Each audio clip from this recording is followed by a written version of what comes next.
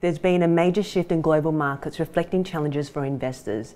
To talk about what this all means, we're joined by Blair Kirkhope, Head of Specialist Investments at Sequoia Financial Group. Blair, welcome to the network. Thanks for having me. Great to have you.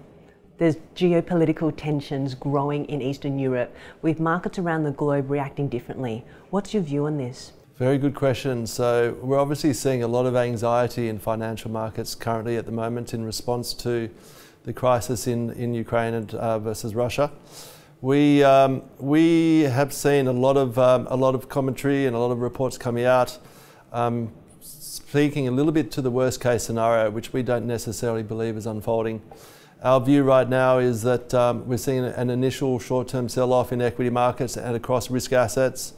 We're starting to see a rally in the US dollar, but we're not really facing what we believe is any major crash or anything of the kind across equity markets. All of the models that we follow are suggesting a pullback or correction into mid-March across Australian equities and also US equities, and that's presenting an opportunity, an entry opportunity for investors at that time.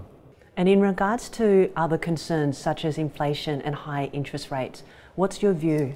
Yeah, very good question again. So the question of inflation and interest rates has been at the forefront of news over the last few months as we really started to see the inflation figures pick up, especially in the US.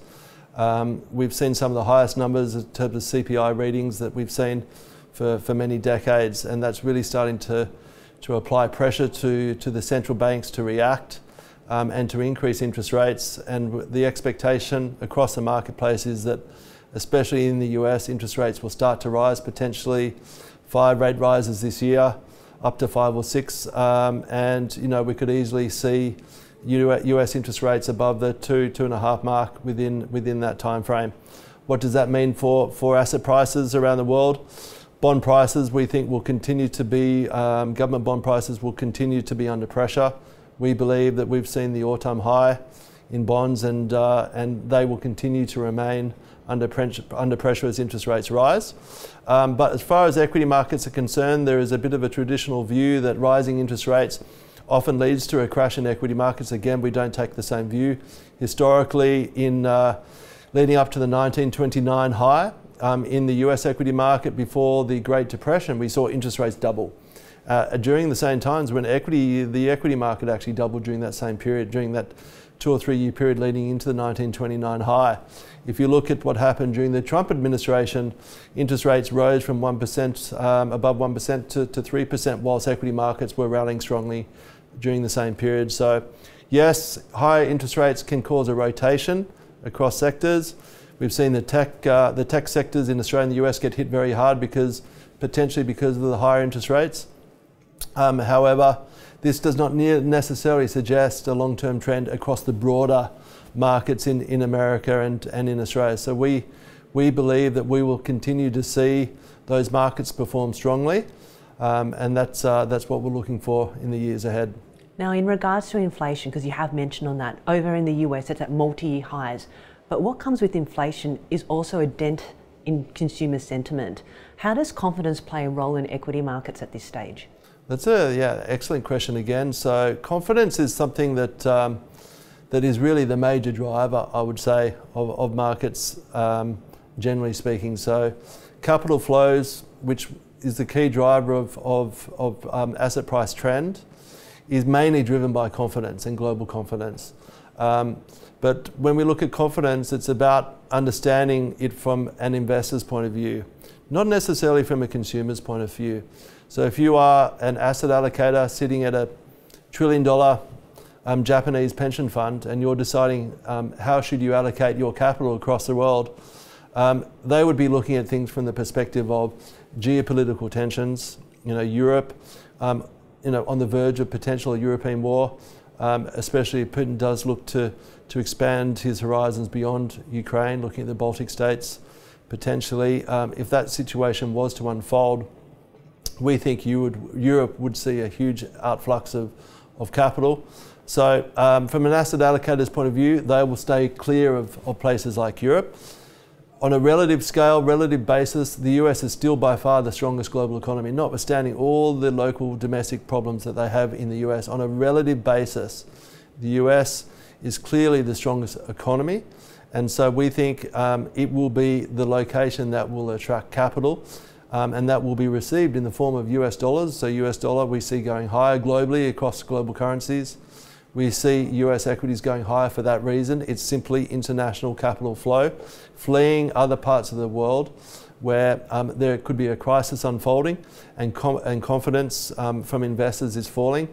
And even US Treasuries on a global basis compared to European bonds, we think US Treasuries will outperform European bonds in the years ahead because, again, it will be a place to park capital.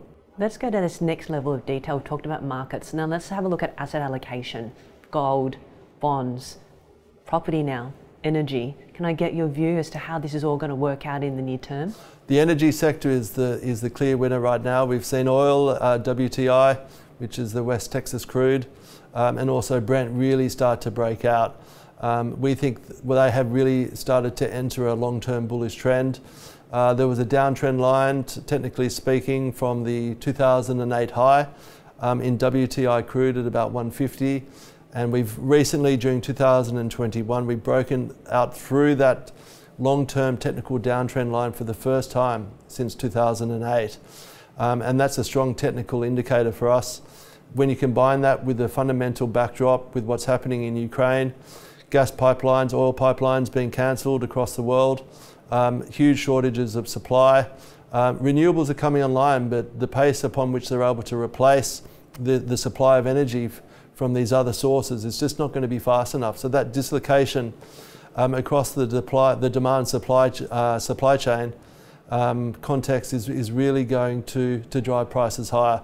So energy is probably the strongest sector, I think, right now across the world.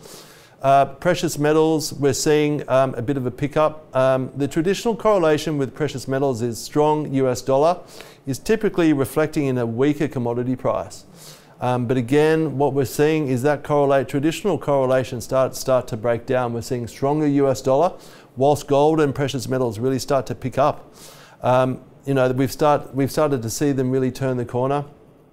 We're not really seeing a breakout at this point, but the early signs of a turn.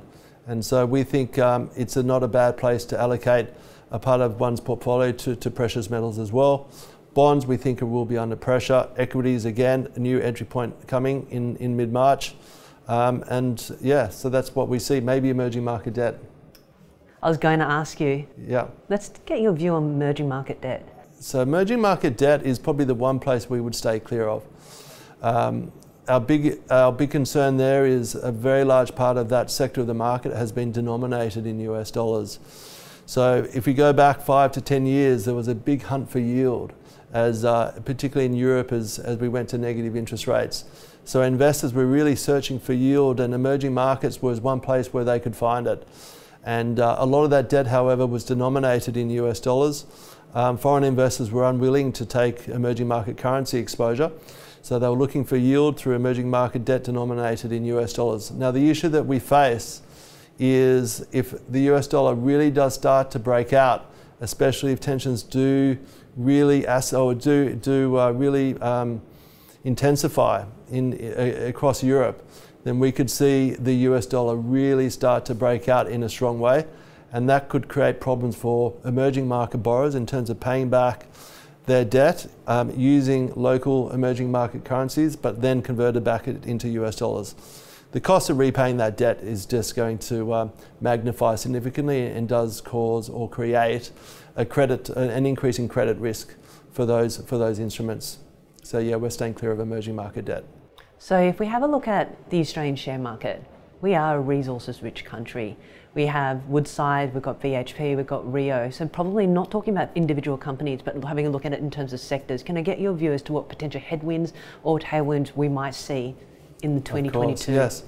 Australian oil companies, we think, so Woodside, for example, or companies either in Australia or even overseas who are able to continue to offer their product into the marketplace at a time when key important players are being withdrawn from the market, especially out of Russia.